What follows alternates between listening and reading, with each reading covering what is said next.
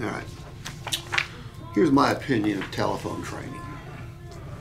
Whether it's by these people or any other of the 10 telephone training seminars I've gone to in the last 44 years. They give you a script. Is the script going to work with all the customers? No. No. I'd rather teach you concepts that you can adapt to your own style.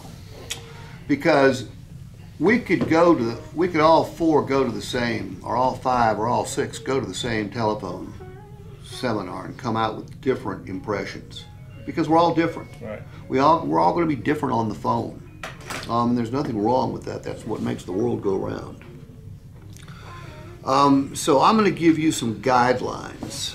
I'm going to tell you the things that are most the salespeople that are making the most appointments, what they use, their ideas, and it basically boils down to something as simple as be polite, answer the customer's questions, and persistently attempt to set an appointment.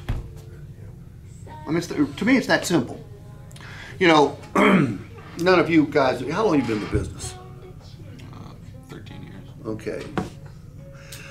When you were taught how to handle a telephone, were you taught to block and evade and try not to answer customers' questions? To a degree. Yeah, see, as little as you could to set the appointment. Yeah, when I was taught, we were taught, I mean, think how stupid this is. I mean, I remember the words, word for word. If you give the customer too much information, they'll have no reason to come to the store.